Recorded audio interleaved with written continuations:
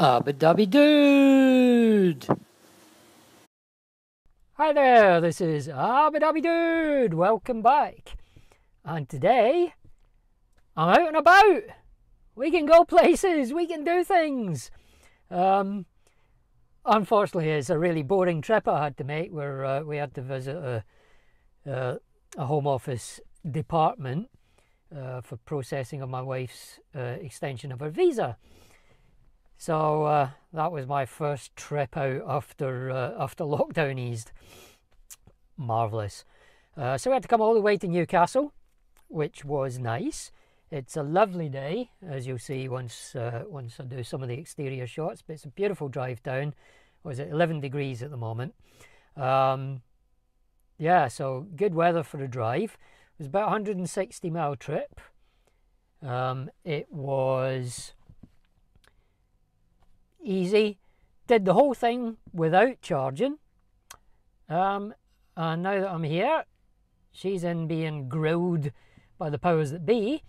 And I have come to, don't know if you can see it. There we go. Fastned. My first experience of a Fastned. So we'll see how that goes. So I'm charging here. We're a bit high for a perfect charging curve. So I don't think I'll get over 100 kilowatts or even 100 kilowatts out of it at the moment. We've got 27%, I think it is. So yeah, we'll get plugged in and we'll see how it goes. I'm going to do it twice actually.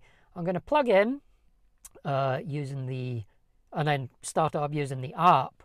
But then I'm going to stop the charge. I'll time it and work out the charging curve roughly all the way to 80%. But then I'm going to stop it, unplug, and then I'm going to plug back in and I'm going to try the plug and charge function, because apparently once you've used Fastned once, you get a facility whereby it will then recognize the car. It's now linked to my account, or will be linked to my account after I've used it once, and then they will just automatically bill me to the card that's on file with them just by plugging my car in. So a sort of Tesla-ish experience. So after I've done my charge here, I'll do that. It's a nice little site. It's right behind St James's Park, basically, the football stadium. And we got 4 50 kilowatt chargers and 275 kilowatt chargers. There's no solar canopies here. So just checking in case I missed them somewhere, but no, there's no solar canopies here. But yeah, nice little charging site. Good. So let's get out there and see how it goes. Okay, so just wander around the car, get to the charger. If I just pull off the, sorry, the cables are in the way. Pull off the nozzle, jeez. Yeah, you know, the connector, there we go. And then wander back round. Oops, get that plugged. Ooh, it's cumbersome cable and it's quite a tight. Oh, it's not ideal for the eyepiece, this one, I have to say, but there we go, it's in.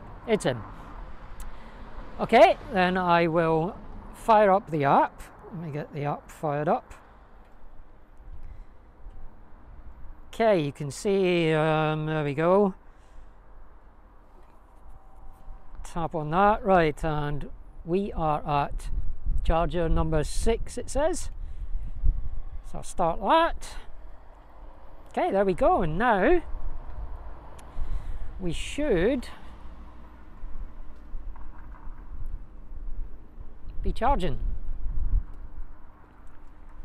There we go. Okay, well, I'm going to leave that charging up for now, and I'm going to cut to the studio, aka my living room, and we'll go through the charging speeds and the charging curve. So here we are, back in the studio. Yeah, I'll just go through what we got out of that in terms of charging speeds, etc. I'll show you the app running alongside here, but I'll edit it to the points I'm going to talk about. I'm not going to make you sit and watch the full 40-minute charging session. I'm sure you'll be pleased to know. So as expected, because we plugged in at 27%, we didn't get that 100 kilowatt charging speed. But plugging in at 27, we got 88 kilowatts charging speed, which is pretty much as expected, in all honesty. And that was then maintained all the way up to 45%. Then from 46 onwards, it started tapering, just a slow taper. So at 50%, we were getting about 80 kilowatts. And then you can see it tapering down to 55% with 73 kilowatts. Still a decent speed. 60%, we're getting 67 kilowatts. So it's tapering off pretty much steadily, really, in almost a straight line. 65%, 63 kilowatts. And then when we got to 70, we were down at 60 kilowatt charging speed. Still not bad though. 75%, 56 kilowatts. And then at 80%, where I stopped the charging session, it dropped to 50 kilowatts. Now that's not bad if you think about it. All the way up to 80%, we were getting more than 50 kilowatt charging, which is actually quite good, especially when you consider a couple of years ago, 50 kilowatts was the fastest charger you could get outside of the Tesla network, I know. But yeah, there either weren't any, or certainly not many, faster than 50 kilowatts available in Britain when I got my I-Pace, and none in Scotland. So yeah, there you go, faster than 50 kilowatts all the way up to 80%. The whole session from 27 to 80 percent, that is, took 40 minutes, which obviously means it's slower than the advertised 0 to 80% time by Jaguar. But as I say, if you plug in above 20%, you're not really likely to get 100 kilowatt charging. If you want 100 kilowatts, you really need to be below 20% when you plug in. It was also 11 degrees. It was a nice day, but 11 degrees is kind of suboptimal for batteries as well, so that may have played a small part in it. Probably not a big element, but it could have played a small part in the charging session. But overall, 40 minutes to get to 80%, I was happy with that, and it felt good. So I've done a graph for you just to show you how that charging curve looked. The orange line is the power added in kilowatt hours. The green line is the state of charge, and the blue line is the charging power in kilowatts, and then the x-axis at the bottom there is just from 0 to 40 minutes. So you can see that first minute there, it just ramped quickly up to that 88 kilowatts, held that more or less steady all the way up to 45%. That was about 11-12 minutes, and then just tapered down from 88 kilowatts down to 64 kilowatts after about 22 minutes. At that point we were about 62% state of charge, and then it tapered much slower then down to 50 kilowatts at 80%.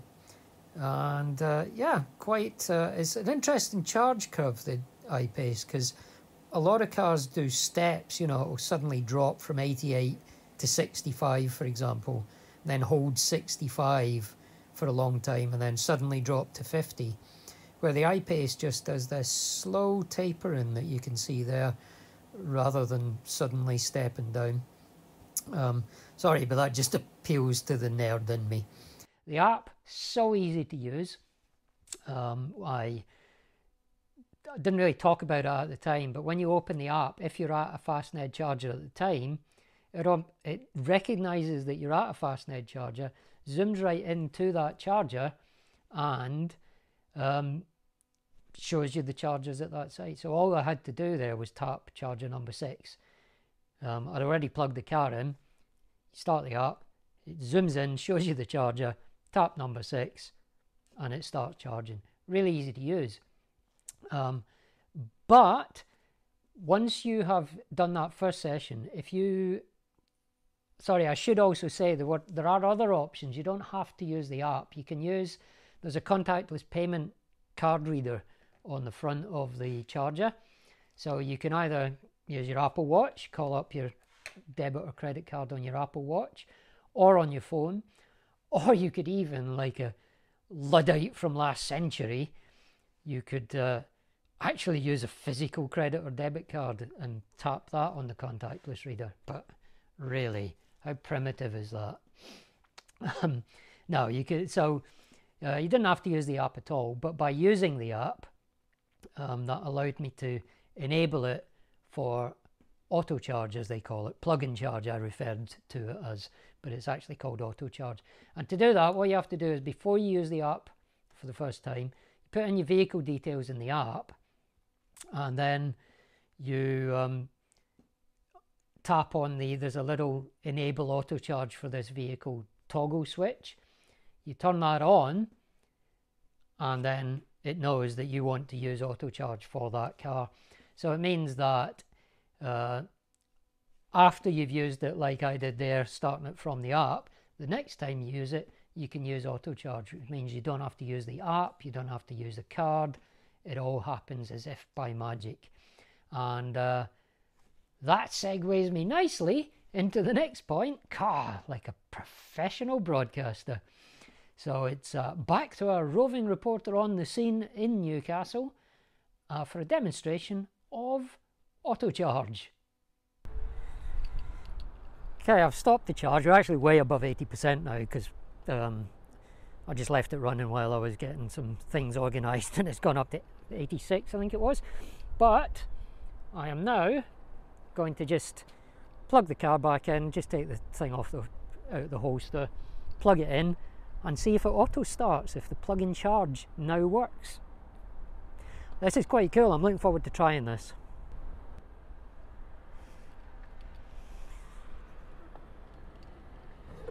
Right, so got the charger out the holster. Again, really quite cumbersome to connect it up, but now if I plug in and bash start,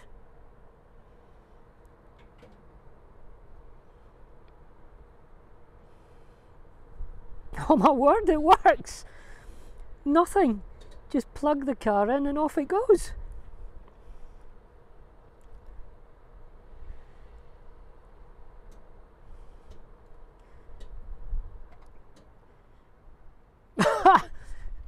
There you go, we got to 87 the last time. But look at that! How easy and cool was that? Yeah, nice one, Fastned. That's a really nice facility. So now anytime I go to a Fastned, I assume it works with the 50 kilowatts as well. Don't know, obviously I'll use the 175s whenever they're available. But yeah, whenever I go to Fastned now, that's all I need to do is just plug the car in and it will charge and bill me. That's brilliant. I like that. I like that a lot. Okay, well, there you go. That's Fastned. Two sessions in one video.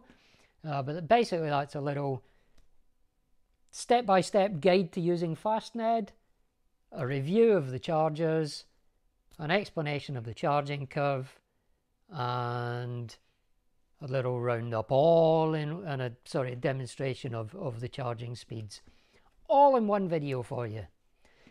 So yeah, for me that was absolutely brilliant. I loved Fastned. I thought it was great. I liked the way the app was so easy to use. It zoomed in straight to the chargers. It knew that I was at a Fastned site, so it was really a single tap and it was off. But where I think the real strength comes in is that from now on, whenever I use Fastned, I don't have to even use the app. I can just plug that charger into my car and it will know it's me, start charging and bill it to my card. And I think that is tremendous. I loved that. And I hope that more charging companies will adopt it, because it was so easy to use. And you know, it was a lovely day when I made that video, but you know, it's peeing down with rain. I don't want to be standing there piddling about with my phone or with my cards or even with my watch. I just want to plug it in, You can get back in the car before I get soaked. So that's brilliant. It was as close to the supercharger experience as you can get, really, without buying a Tesla and using a Tesla supercharger. It was absolutely brilliant. Loved it. So big thumbs up to Fastned. The good news is they've got another 3 sites that they're going to start building soon in the UK. They won't say where they are yet, but hopefully they're a bit more widespread. They won't be in the Newcastle area or Dundee, because they already have them in those 2 locations. So hopefully we'll see them a bit further afield, because I would actually use them as a preference depending on what other chargers were available and where they were. But if they were convenient for me on a road trip, I'd be looking for a Fastned charger really over certain other companies. I mean, they all, you know, they're not the only company I like, but they do have 175 kilowatt chargers, which some of my other favorites don't offer. Obviously I can get that speed from Ionity, but these are almost half the price. So yeah, it was nice. It was really easy to use, and definite has skyrocketed up to the position of one of my favorite charging companies to use. I say they're not the only charging company I like to use, but that was painless. So if you've enjoyed the video, that's it really for Fastned for me. But if you've enjoyed the video, then do all the usual good stuff. The liking by giving me a thumbs up, subscribing, sharing, commenting, all that good stuff. It all helps the channel gain visibility. If you do subscribe, don't forget to click on the little bell, because that will give you a notification every time I upload a new video and you won't miss one. If you leave a comment down below, let me know what you think about Fastned. Have you used them? Are you looking forward to using them? Do you know where their future sites are? Let me know. What do you think of Autocharge? Is it a gimmick, or do you think it's a really good feature? Let me know down below and I will reply to any and all, unless it's abuse. If you do want to subscribe, you can do that right now by clicking on my ugly little face over there. And don't forget to check out some of my other videos like this one up here. Till next time, this is Abu Dhabi Dude saying so long, take care, see you soon. Bye. Abu Dhabi Dude.